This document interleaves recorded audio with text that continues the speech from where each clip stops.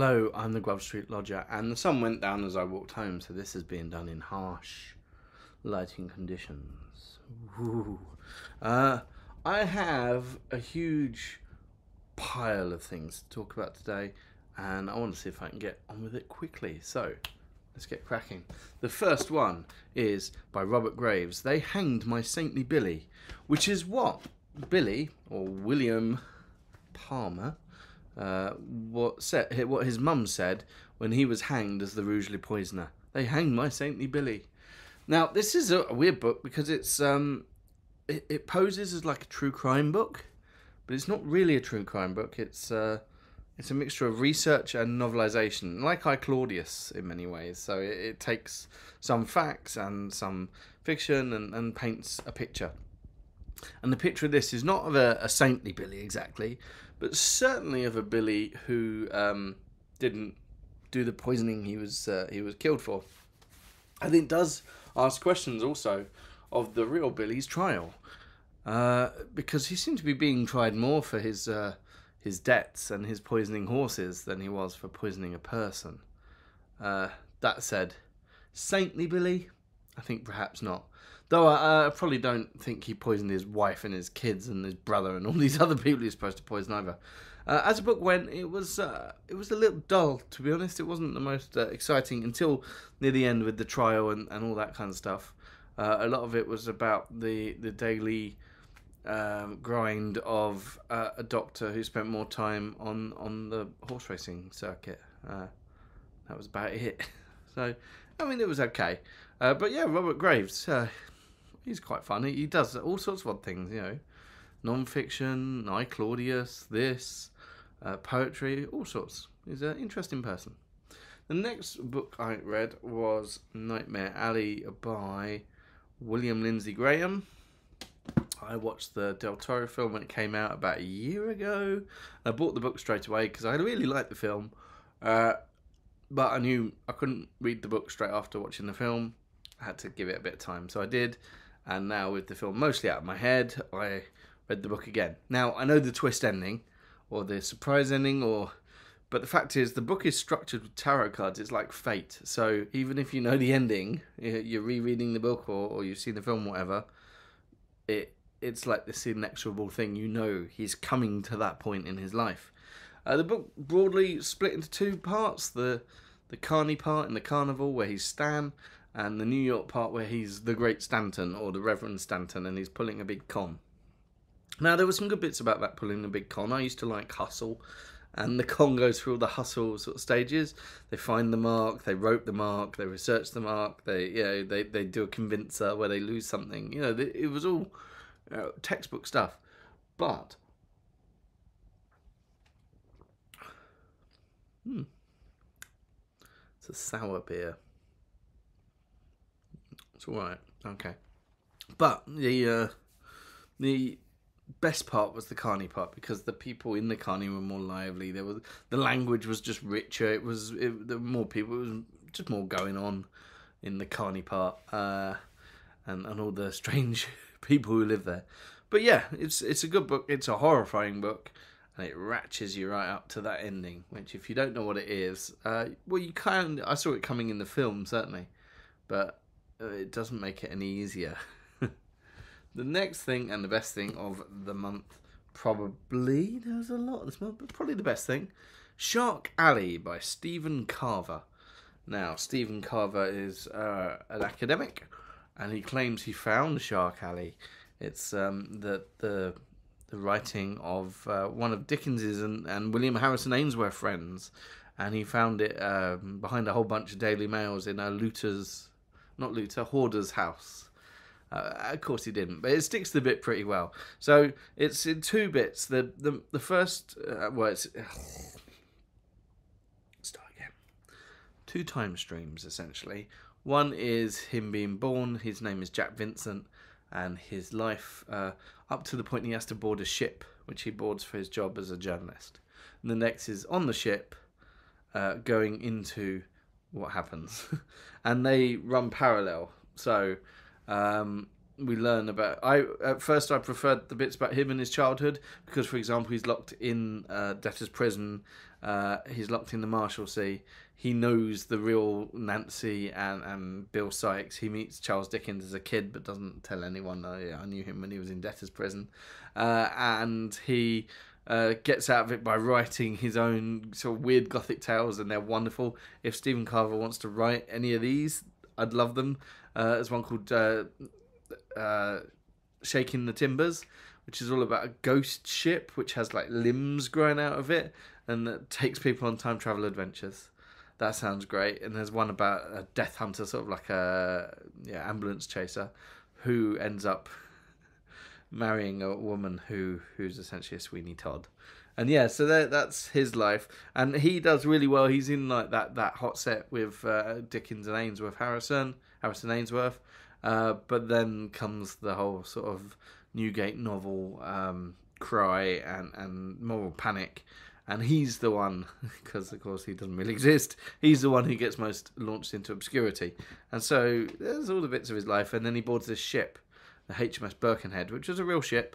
It's where we get a thing called the Birkenhead Drill, which is women and children first, because the ship crashed in an area of the sea known as Shark Alley. And there are some wonderful shark attacks.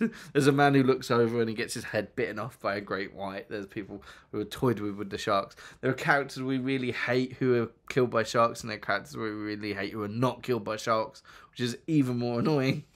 And it's a really good book.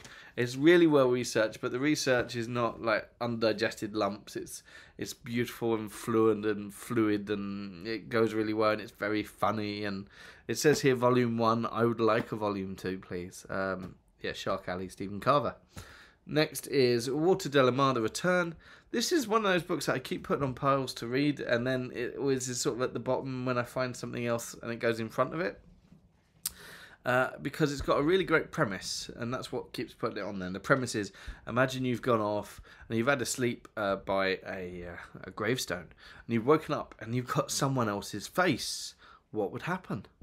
And I think the reason it kept being sort of put off that list or at the bottom and never picked was because I got the sense that this was going to be a very Victorian book. I mean, it was written in 1910, but all the characters in it grew up Victorian, and so their reaction to man has new face is to be all screwed up and weird and Victorian about it, and try and hide it from the neighbours, but not in a farcical way, but in a serious, oh no, what will the neighbours say kind of way, and none of them say what they think at any point in the book, and it's just irritating, and the sentences are hugely long, and no one does things. They all just drift in annoying Victorian ways, and in the end, not great.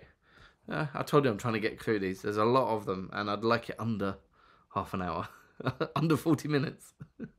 Under 2 years. This is Ditta's Tree. It is by Jean Hughes. You see, I didn't do like an official read children's books thing, but I just woke up on a half-term day and it was grim outside, and I thought, you know what, I'm going to spend all of today reading children's books, and Ditta's Tree was the first one. As I say, it's by Jean Hughes. I don't think she's ever been to India, and there's very little Indian about this, and there's a slight queasiness to that. It's a bit colonial, Kipling-y-ish. Like, Ditta is a sprite, which is not a mythical creature big in India. His friends are gnomes, and he's a sprite, and the people come and they give him food for him to look after their village, and they all have sort of quirky capitalized names, like there's Risha, the laziest man in the village, and all this kind of stuff.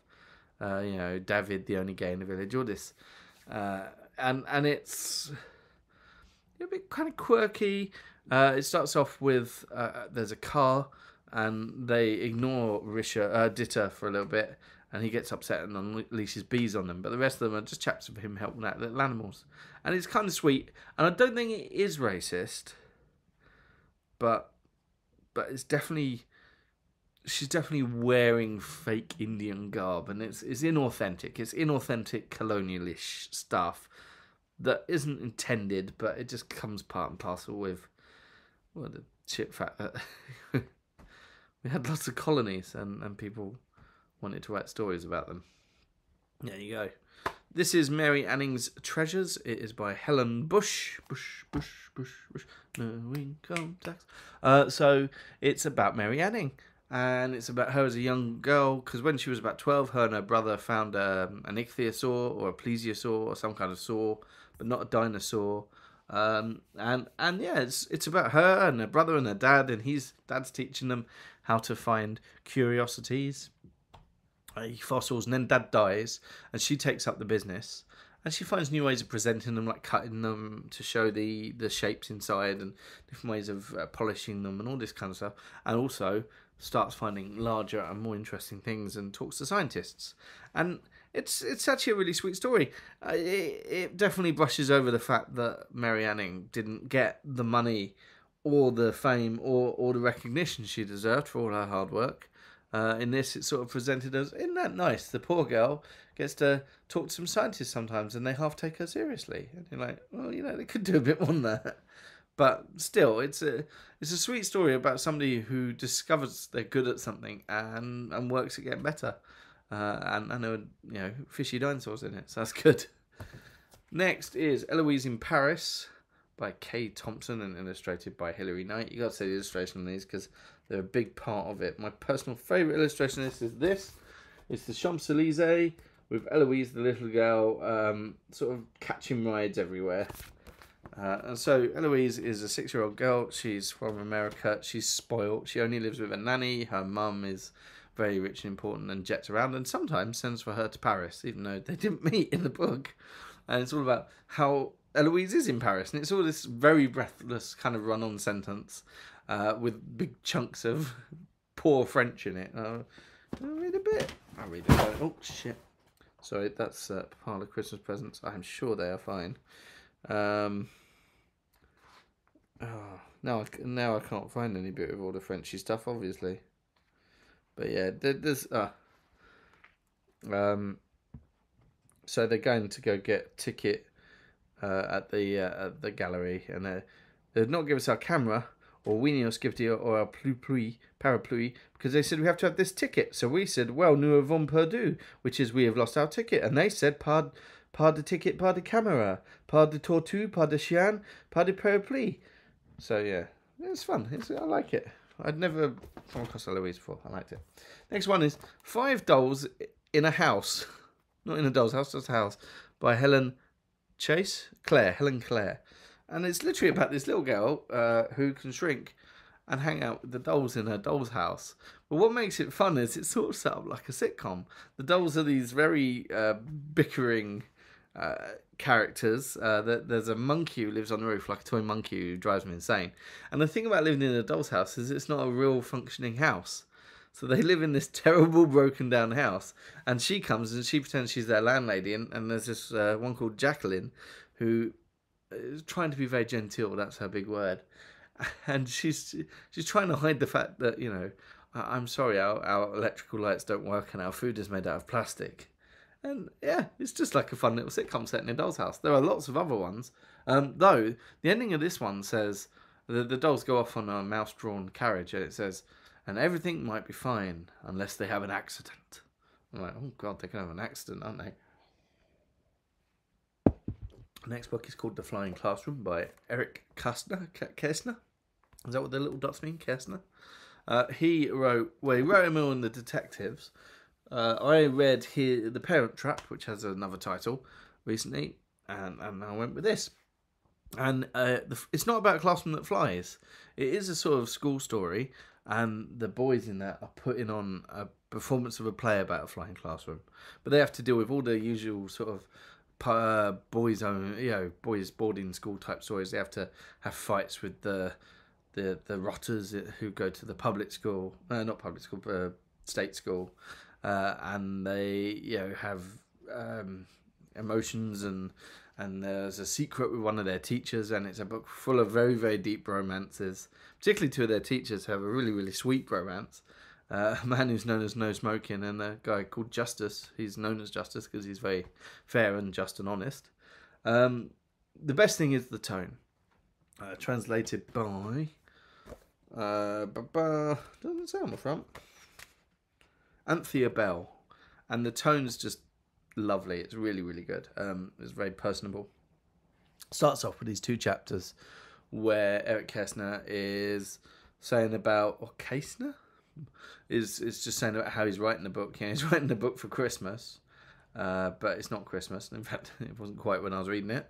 And so about him going off to the mountains and concentrating on this book, and then the book, and it's all very sweet and lovely. And come on, I was supposed to be quick today. So, Journey to Joburg by Beverly Naidoo. So she's a white South African who was kicked out of South Africa for anti-apartheid activism. She came to London and she wrote a book in 1985, Journey to Joburg, about 2 children who have to go into the big city, into Johannesburg, to find their mum because their little sister is sick. And actually, it turns out it's more that their little sister is starving. That's the real problem, and that's not something they can deal with so well. And it just shows incidences of apartheid and just how these people, the black people there, they just have no future. They have to fight so hard for the smallest of things. They have to have so much courage just to do normal things, like get medical aid for a baby, and then they're sneered at for it. It's a very slim book, and not loads happens really. They go to the city, they come back, but it has a big old wallop in it. Yeah, it's very good. Catch that. It'll take about half an hour to read it. So next book, got to read one of these. It's a Naomi Mitchison. This one's called The Blood of the Martyrs, and it is about Christians in Rome during Nero's reign. So our main guy, Erich, he is the son of Caractacus or Caradog, the British king who was freed by Claudius, and so he's grown up in this weird position where he's not a Roman at all, but he's been sort of not officially adopted, but taken in by a Roman and treated like one. So he's kind of one of the masters, but everyone else is a slave. One of the wonderful things about this book is how there's a sort of dramatis personae, people in the book, it says. And you see all of that, and that's all like the free people and the Roman citizens, and then that little chunk there is the slaves. And they're actually all the main characters, because it's the Christians that become slaves. And it's a really interesting type of Christianity in this. It's a social Christianity. There's not a lot of religion in it at all. Now, there were some Jews going on, some Essenes, who have this sort of big apocalyptic version of the Jesus story. And Paul is in prison, and he's trying to encourage them to think of it as a more spiritual thing and give them some spiritual thing sort of notions, but they're not really taking it in. For them, Christianity is a social movement. It's a political movement. It's there is an element of Jesus being a special person and being a great example and being sent by God to show them an example. But the example is of this way of life, of sharing, of seeing people as brothers and sisters, of standing up for yourself, of forgiveness. There's a load in the book about the power of forgiveness and how if you forgive someone, you've taken some of their power off them. Though not all of their power, obviously, because half the characters do get eaten by wild animals in the arena. Yeah. And one of them gets set alive as a big candle. As I say, a very appealing version of Christianity. Which is not to say others aren't, I guess. But, yeah, it kind of makes you sad that Christianity became the Roman Empire, really. Right, next. The Dire Days of Willowweep Manor by Shaenon. I'm going to say Shaenon. Shaenon K. Garrity. And so the main character is called Hayley, and she's very, very interested in Gothic novels, and she gets sucked into one, but it's not really. It's a sort of alternative universe bubble, and she's got to defeat the evil monk who, if he takes over this bubble, can take over her world. It is a thing, and it is pictures. It's a graphic novel, and I'm not used to either of these things, but I really wasn't that keen on that. I found the gothic stuff very, very skin deep, and I didn't think this art style really fit gothic. It's too plasticky, and that kind of sums the whole book up for me. It's very plasticky. Wasn't a big fan. So next book, another Naomi Mitchison. It's called "Not by Bread Alone." I really don't get that cover. Look at that. Yeah. Anyway, it's not a biblical one, despite the title. It's about the scientists all around the world, and they're getting good plant knowledge. It's set 20 years in the future whenever you read it. In fact, from when it was written, it's set about 5 years ago. But whenever you read it, it's set 20 years in the future. And a company called Pax, who are mostly a pretty decent company, certainly for an old trot like old Mitchison. She doesn't paint the company as too bad, though there are definite bad signs of them being a company. They bring all this research together and create free food. Anyone who wants food in the world can get it for free, because they make it so rich in vitamins and proteins and just so abundant and grow so well that they can just give it away. So they do. And they don't really use it for political power except to stop people from having wars. And it all seems quite nice.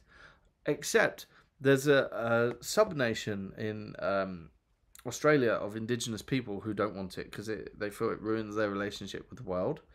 And as things goes on, people start to find that life feels a bit meaningless without having to work for food. I actually don't think that'd be the case. I'd love a bunch of free food. Why not? I get so fat. That's me on free food. But yeah.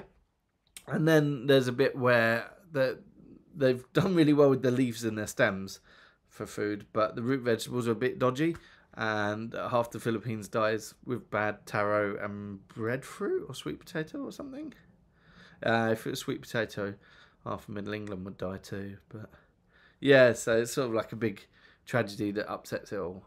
But it's not one of her strongest ones.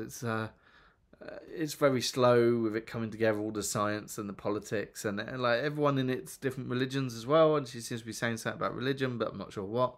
And then, and then it goes wrong, but it doesn't go wrong in completely believable ways, I don't think. Anyway, Blood of the Martyrs, that was great. Not by bread alone, that was less good. Okay, last book. Kay Thompson's Eloise. I enjoyed Eloise in Paris so much. I bought a copy of Eloise for 50p in the charity shop. And it's about a girl called Eloise who lives in a hotel with her nanny and runs around and has fun. And I don't think she is a big brat. I think she's often trying to help. But there you go. Okay, shows time. I'm trying to keep it short. A-Men-dments, a play on words. This feels like a long time ago now. So this was two people. One was the HR officer. He was inviting in the guy to talk about some dodgy things that had gone on, and the HR officer was political correct gone mad, and they had a debate about politically correct speech and stuff, and it wasn't really a debate because the HR guy was such a twat. He was the most entertaining character. He had all the best lines, but he was such a duplicitous, obviously insincere person that you were supposed to be on the side of. Yay, free speech. Let me be racist and stuff. Yay. Free speech means being as unpleasant as I want to be and making other people scared to work where I am and be where I am. Yay. Nah, it didn't quite do it for me. Next was Elephant, which was one of the best things I have ever seen. This is also the script. I also read it, so it sort of counts as a book. It's written by Anoushka Lucas, and she it's a one-woman play. She plays the piano in it. The songs are lovely. Her voice is great, and the central theme is of the piano. So the idea was it's an old ivory and mahogany piano and ebony and ivory, the old song and come together harmony. No, the piano as a physical object has items ripped out of various countries, including, of course, out of an elephant's face, hence the term elephant, and has been hacked together into this European model and put in parlours in all middle class houses around the country. It could be seen as a symbol of violence. Yet at the same time, the notes of piano, they bring a room together. They bring people together. They create beauty. So it's not wholly bad, and it's not even how it's made is bad, but how it's used could be anything. And there's a certain it's not a dogmatic play, and it's a very entertaining play. She's got a novelist way of details. It starts off with the piano being airlifted through a window that's been ripped out, and just this piano coming down like this thing from heaven. It's beautiful. There's so many good little bits in it. Her mum is a wonderful character in it. Anyway, next play was called Guy Fawkes It Up. It was a parody, a farce based on the Gunpowder Plot, which itself was a complete and utter farce. Just ask Mr. John Johnson how well his alibi went, or indeed the people who accidentally blew themselves up with their own gunpowder. But this made it more of a farce, sort of an airplane, grab any joke you can. It was by some of the people who were in that Inspective Defective Inspector? Something like that. So, yeah, not a very sophisticated kind of humour, really, but pretty consistent. And then the last thing I saw yesterday, it was called Monster Show. And it was, so this is the 1931 James Whale Frankenstein film. It's being shown in mute. This is a person dressed as Frankenstein's monster, recreating the entire thing. Dialogue, sound cues, special effects, score, and even Foley. And that's what it was. And it was supposed to be an uncompromising attempt to redub every moment of audio as a transact of purging outdated narratives. It wasn't really. It was just someone doing the whole of a 90-year-old film. But as such, it was very entertaining. And that were all of the 13 books, I think, and 5 shows or 4 shows or however many shows that I saw and read in this month. And okay, I didn't get it under 20 minutes, but I did get it under half an hour. Not bad. Storm coming now. Enjoy.